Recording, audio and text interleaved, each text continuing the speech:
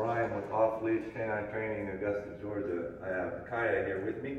Kaiah is a 3-year-old mix. She's going to be with us for the 2-week board and train.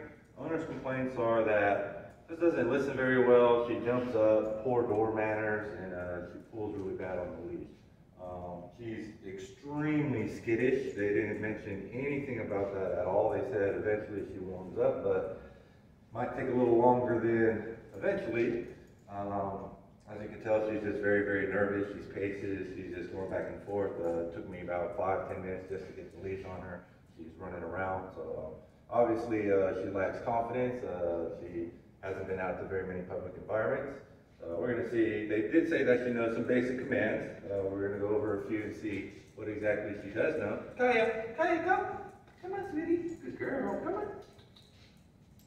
Sit. Good job. Kaiah. Place. Good girl. Can you sit? Good sit. Good sit. Here. Kaiah, here.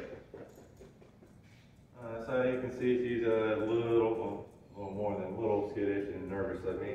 So we're definitely going to have to work with her for the next 2 weeks, get her out to lots of public environments, boost up the confidence, try to get rid of some of that anxiety, get her a little more comfortable, and definitely work on all the obedience and the issues that the others are having. And we'll be back in 2 weeks with our update.